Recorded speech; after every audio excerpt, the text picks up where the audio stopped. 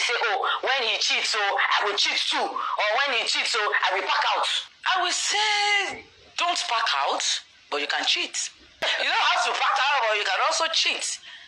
But you have to do it with all level of maturity. Hi guys, hello my wonderful followers. Guys, this particular video is for my ladies alone.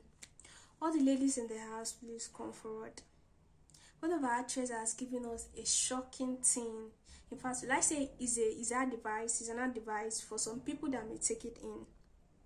According to her, she said that no woman is allowed to leave your husband's house or divorce your husband because you find out that your man cheats. That is shouldn't done. There are all those women that divorce their husbands because they found out that their husband was cheating, don't have sense, that kind of stuff. That's the only remedy for this thing, because all men are cheats. No man is exemption. That for the fact you're a man and you have something in between your legs, that you can never be faithful to one lady. That all men cheat. Therefore, the only remedy for this is for ladies to cheat back. But if you are cheating back, let it be maturely and classic. I'm going to ask myself, which cheating is classic? And how do we do the cheating that will make it look classic and maturely? That is my number one question.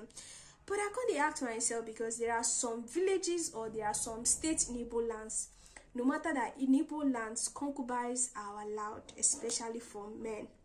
But there are some states in Igbo land that women are not allowed to cheat, especially married women, that you are being married properly, you are not allowed to cheat on your husband. Once you go out, it will affect your husband. So tell me, do you really want to quit the marriage, or you want to kill your husband by cheating back? If actually you are from that part of the state that married ladies are not allowed to cheat.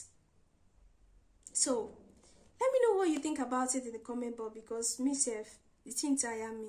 How can you advise? I've taken the first advice by telling us not to leave the marriage because our man cheats. They can't stop cheating first, but telling us to cheat back maturely and classic, of which me I don't understand. So what of us that happens to be in this part of the state that married women are not allowed to cheat? If not, it backfire to us.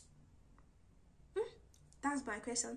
If you know it, please to the comment box, and don't forget, it's still your wonderful channel, Naija VTV. Subscribe, like, and share this video. Bye guys.